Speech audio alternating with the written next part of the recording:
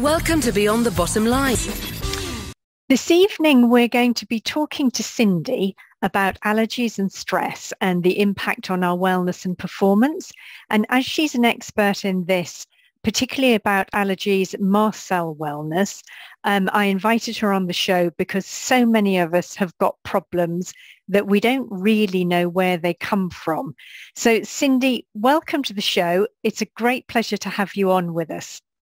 Thank you so much. It's a pleasure to be on. I'm just grateful for this opportunity and I'm excited.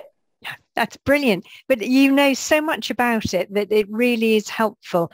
A lot of us have got allergies today, and I think more and more of us are getting them, and we don't really understand why or how. And medically, quite often we don't get simple results. And also we're stressed. And so allergies on top of the stress, it makes everything more difficult. But I know I talked to you before and we were talking a little bit about jobs and how much we want to really do well in our jobs, but we never have enough time. We've got more and more responsibilities.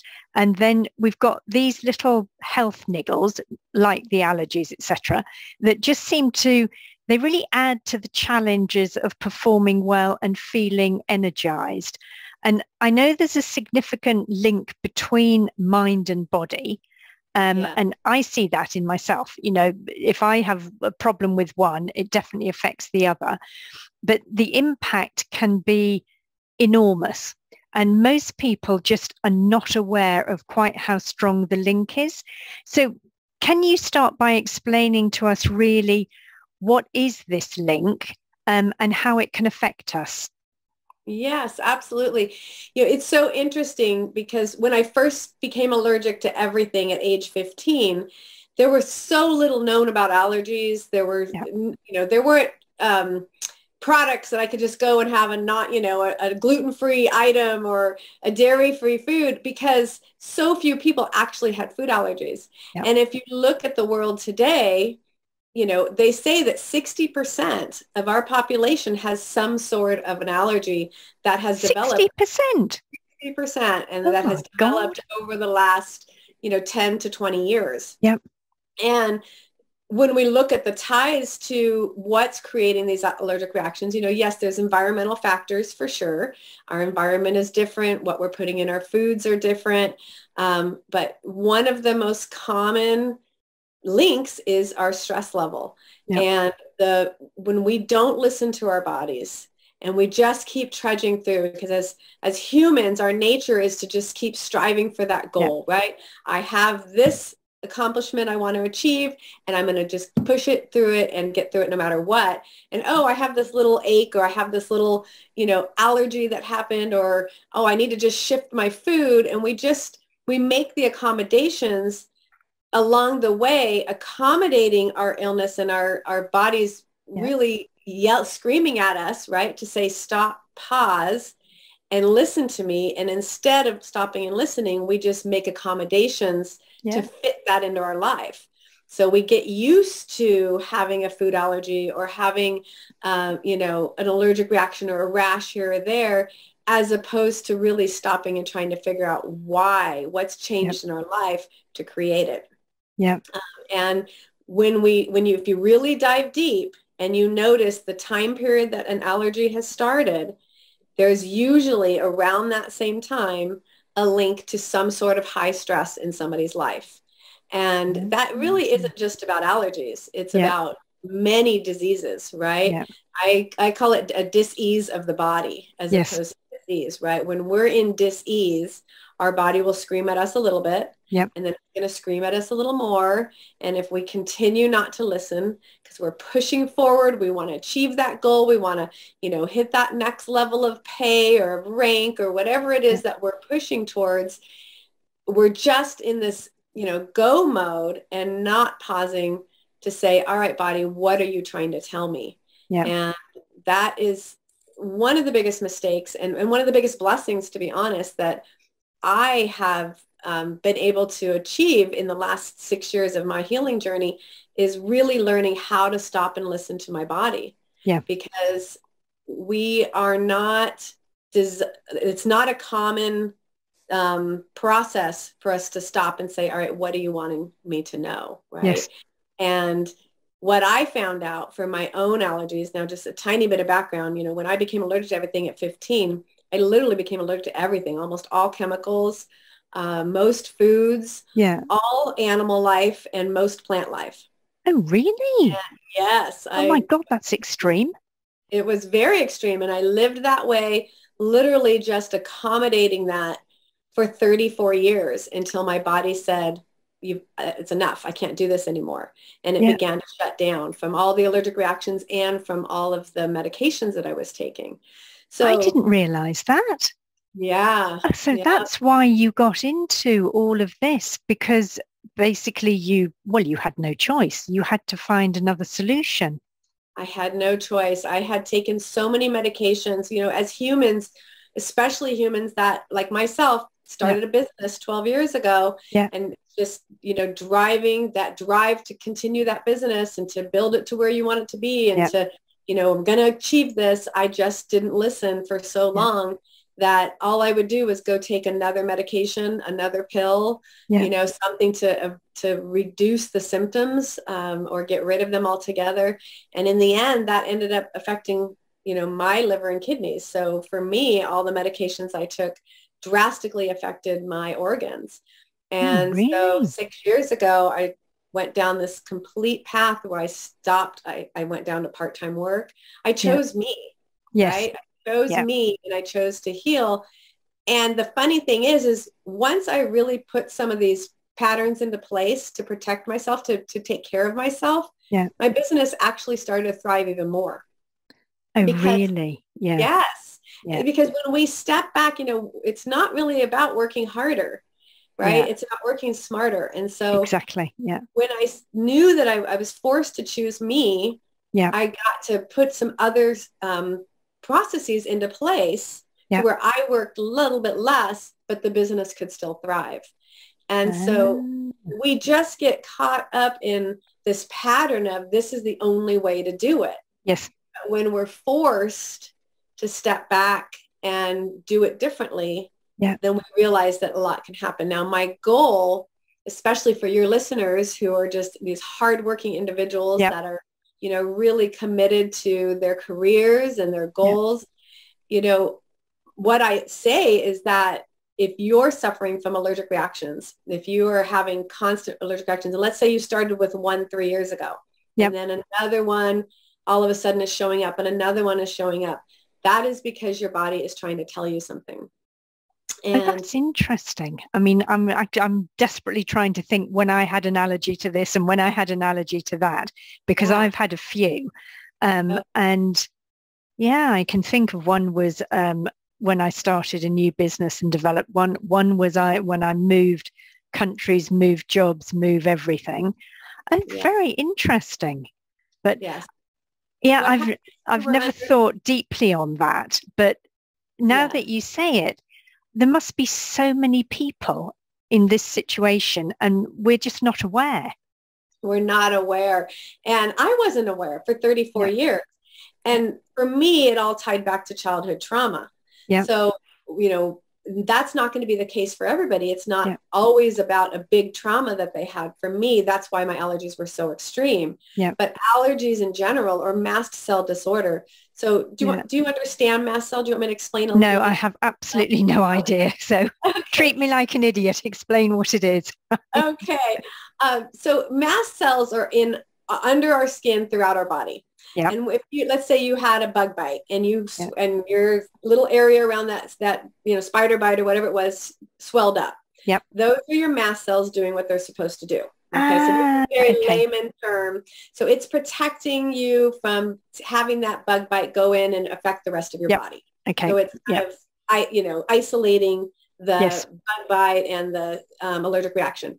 Yeah. With people that have mast cell disorders, they have either too many mast cells in their body. Yeah. So that's called mastocytosis, where they just have so many mast cells in their body that it's never acting correctly. Right. Yes. They're not able to do just the job that they were meant to do. Yep. There's also mast cell activation syndrome, which is what the Western medicine says, has diagnosed me with. And that's basically overreactive mast cells. Yeah. So I have the right number of mast cells, but they're constantly being triggered. And for the longest time, if I went outside, if I went in the wind, if I was in humidity, if I was around an animal or, ate a certain food or somebody walked by me with perfume, all of these different things would trigger those mast cells to go crazy in my body. Oh, really? Yeah. Yes. And so that's what a mast cell disorder is. So a lot of people that suffer from allergies actually have some sort of a mast cell disorder. It's just so new. Yeah. A lot of people don't really understand that. Yeah. And I didn't for 34 years. I didn't have one doctor tell me that. Yep. Until one day, a doctor said, have you ever been checked for mast cell disorder? And I had never even heard of it.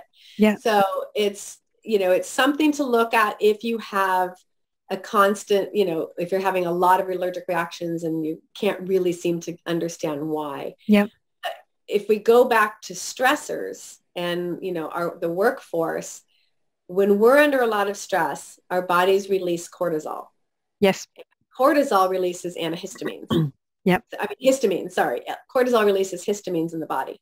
And that's why the tie to allergic reactions and stress, that's where the two tie together. Okay. Yeah. And so when we're under a lot of stress, we're releasing a lot more histamines. Yeah. Therefore. And that kicks it all off. Yes, allergic reactions. Oh, right. And so by calming the nervous system and learning to understand what's creating these allergic reactions as opposed to taking a pill to stop it, you actually can get to the underlying answers behind your allergic reactions and heal it so that you don't have to suffer. Oh, right. And also it avoids you having to take loads of medication, which potentially could give you other reactions or other things like that. Oh, that's very interesting. So if we manage to get back to finding out, to listening to our stressors, when we're very busy professionals, and particularly busy business professionals, our brain is definitely somewhere else. We're not focused on that. We're running around like crazy.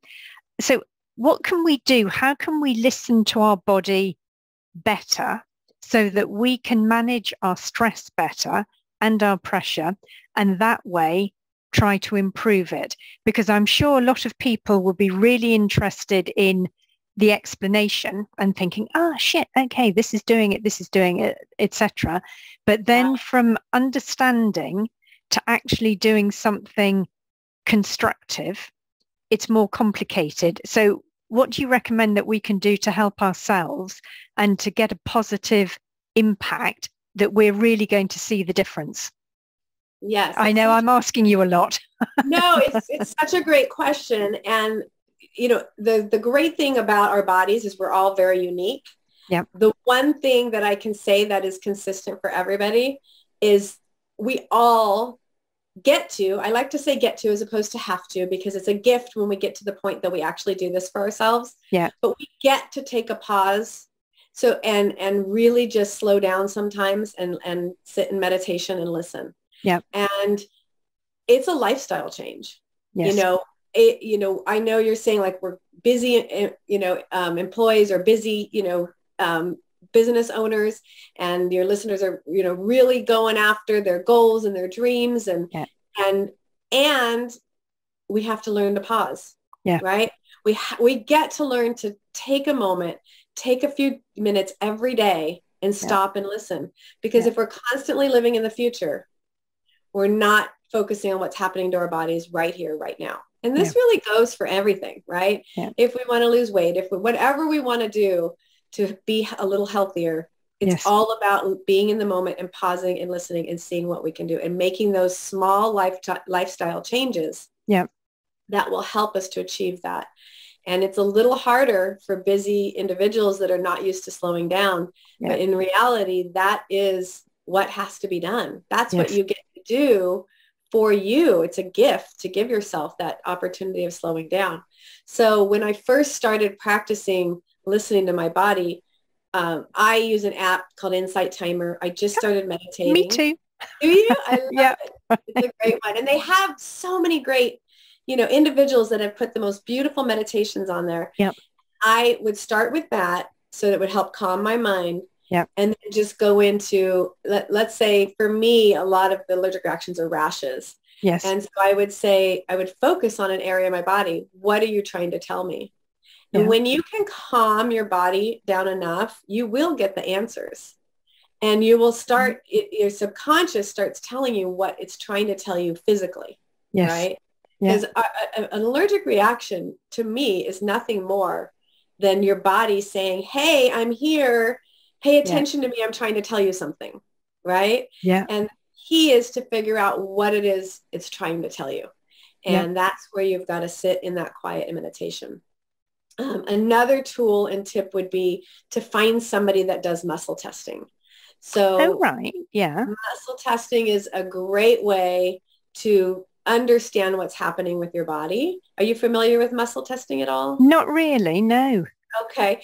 So muscle testing is basically those that have learned how to do it properly. It's a beautiful tool and a beautiful gift. And so you've a lot of chiropractors and practitioners, natural practitioners, functional Western doctors will know how to do it. And they can ask your body specific questions. And your body answers them. So they do it by either they'll push on your arm. You can Google it even. They'll push down on your arm and your body will give them answers, or they'll use your fingers. My practitioner, he uses my neck. And he'll ask a question. And the way my body responds, it's giving the answer. And it is 100% accurate. I mean, in my experience, it is, if you have somebody really good that knows how to read people through the, muscle testing. Does it have any kind of link at all with acupuncture and the pressure points? It's similar to that, only it's really your body's energy field sharing an answer. And so it's not so much a specific pressure point as it is your entire body giving a message through your energetic field. That sounds interesting. It's a natural way to ask questions. And I can't wait to learn how to do it myself. I've tried, it's a little harder to do it on ourselves because our ego gets in the way, right? So we it's like I've tried over and over again, but if I'm really stuck and I have something going on with my body and I can't figure it out by sitting down and quiet and asking, I'll go to my practitioner and then he'll ask questions. And we just went through that actually just last week. And we were able to get the answers that I needed. And then I had the solution that came with the answers. So that sounds really interesting because I used to have acupuncture regularly because I was very lucky that I lived next to a Chinese acupuncturist, Chinese from China, the real thing. Right. So his was really prevention. And he was excellent because he'd say, okay, I'm doing a different thing today because I feel just the sense he got was, or from feeling pressure points and the reaction from that, he said, no, I think we need to work on this because I can feel there's a tension or a blockage coming. And I mean, it was amazing, absolutely amazing. I used to go to him regularly for, I don't know, 2.5 years or 3 years. I was never ill, ever. And it was superb. So things like that. I'm going to have a look to see if I can find one of the muscle testing practitioners near me, because it sounds really interesting. I think when people can feel the energy, it makes such a difference. It really helps. Yeah. Finding those gifted practitioners to me is key to anybody's wellness. Yeah. Right. And they're out there. They're all over the place. And it's just finding someone that's in tune enough and intuitive enough to read you and to be able to, understand what's going on with you. Yeah. And so, if you can find somebody that's in your area, that would be fantastic. I do a process called NAET. Yeah. And it's Nandrolone allergy elimination treatment. And really effective. They use muscle testing to see what I need to be desensitized to. And then they desensitize my body one product or one item a week for, each week. So I'm still in the process of doing the desensitization. Yeah. And I'm just about done. Oh, wonderful. Very effective. And they use muscle testing. But there's a lot of different modalities out there. Yes. It's finding what's in your area, Yep. what fits with your time frame, with your budget, Yep. all of that. But Yep. sitting and really just start doing that initial asking your body and Yep. seeing if you can get the answers yourself is really key. Yep. But it's practice, right? It takes Yes. really being willing to slow yourself down Yep. enough to take that time for you. Yes. And that's one of the hardest things as humans. Yep. We're either working or giving to others, right? Taking Yep. care of our spouses and our children and, our extended family members and friends, and taking that time to take care of me Yes. and you is really, for some reason, just such a difficult thing, especially for busy business professionals. So. Yeah, definitely. And their mind is sort of in overdrive, and they've got bosses and people like that saying, wah, wah, wah, wah, you've got to do this. So even if they want to, it's almost like they're having an internal fight. Well, I want to do it. I know I should do it, but I've got so much pressure from the boss, from the client, from whatever. So, okay, so you say to start off with, you recommend just pausing, meditating, or if people don't like the word meditating, a quiet moment for thinking to just free your brain of stress. Yes, we are filled with our lives are filled with noise. Yeah. From the moment we wake up, often we're putting on the news or the radio, then we're talking to people all day long, and then we're coming home and talking to family, and we're turning the TV on or the radio again at night, and then we're shutting down and going to bed. Yes. And so that gift of quiet silence is tremendous when it comes to our nervous system. Yeah. And if we don't offer ourselves that, we're just on this constant stage of fight or flight in a way, right? Yes. Where you're never, ever, ever calm, allowing your sympathetic nervous system to be calm, right? Yeah, exactly. So constantly fighting yourself and fighting the world and the noise around you. Yeah. So we can't know what's going on with ourselves if we're not willing to get away from the noise for a little bit and pausing to listen. So it's very important. And I want to also say that people that suffer from a lot of allergies, if you think about stress, there's individuals in this world that deal with a lot of depression, anxiety, right? And it's their stressors show up as more mental, emotional, right? Yes. For people with a lot of allergies, your stressors show up as a physical manifestation as opposed to a mental manifestation, right? Yes. So allergy is nothing more than, a depression or an anxiety. I used to think I had no anxiety. Yes. And I learned that I wouldn't say the majority, but a lot of my allergic reactions were actually my anxiousness. Yep. And it was just when I would get anxious, and still when I get anxious today, I break out in a rash. Yep. And so it's learning why our body's responding a certain way and how we can manage that. Yeah. And for me, it was sitting in a lot of silence and really calming my whole body, because I had so many years of this, these severe allergic reactions. But for most people, it's smaller allergic reactions. It starts that way. Yeah. And if you can stop it ahead of time, then you're going to avoid it getting worse and worse and worse and worse. Yeah, definitely. No, that's so important. So, and I know what you're saying about silence. There are so many people now that the minute they wake up in the morning, they put the radio on or they put the TV on. So there's constant noise.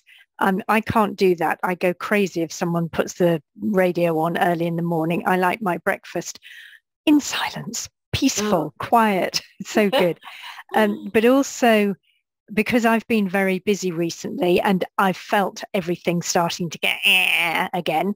So this weekend I was out doing a lot, gardening, helping my son in his allotment. So in nature, doing creative physical things. And then this morning, even though I'd got a lot of work, I thought, I feel so much better from that. I am going to make absolutely sure I go out for a break, for a walk. And instead of thinking about what I needed to do or what my project was or what client I had to phone, I thought, I'm going to listen to the birds. So I live next to a park, which is great. So there's nobody. It's really peaceful. And I just spent about 25 minutes walking around, just listening. And there weren't bird song the whole time because it's still quite cold.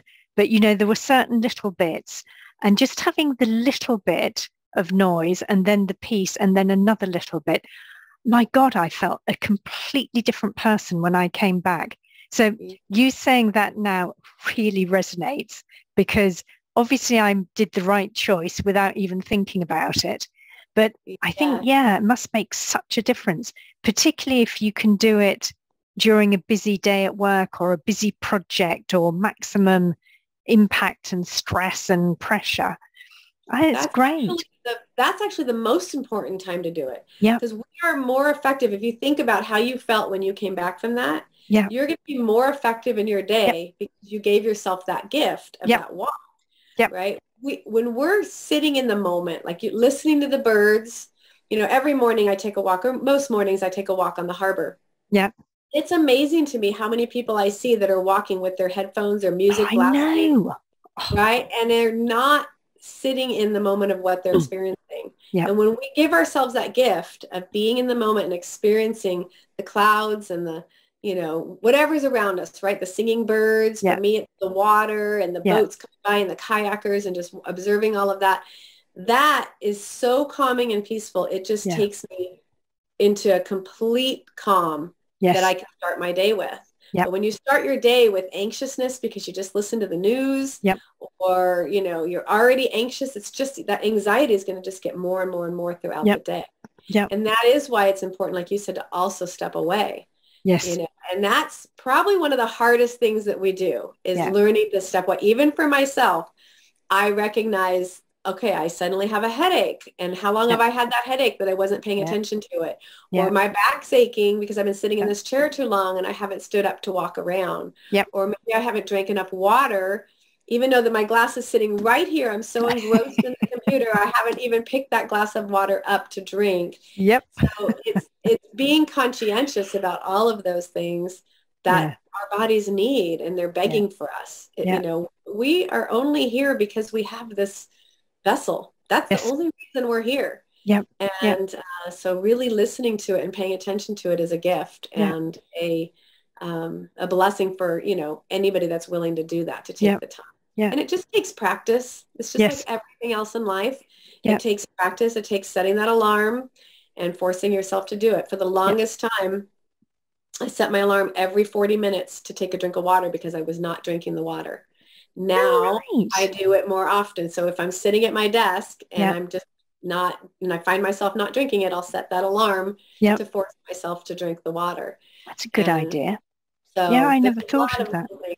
There's a lot of little things we can do. It's just stopping long enough to go, what are my biggest challenges? And where can I implement little things? We're not asking you to take away half a day, right, of your work. It's just little things that can make very big differences for you. Well, that's amazing. One of the things you've said that really has hit me is saying that basically it's the physical manifestation instead of the mental manifestation of everything. Because I have some people close to me who've got depression and anxiety because of work and things like that. And then I've got other people with allergies. And the people with the allergies definitely do not believe it's because of their stress and the problems they've got. But I can see the stress and the problems that they're under.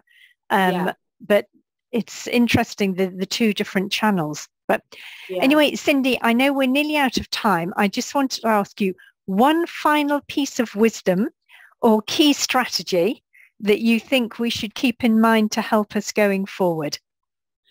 I think the most important thing to think of if you're suffering from allergic reactions, whether it's chronic, whether you've just started having allergic reactions out of nowhere, is to be willing to take the time and look at the time period of when your allergies started and what was going on in your life at that time.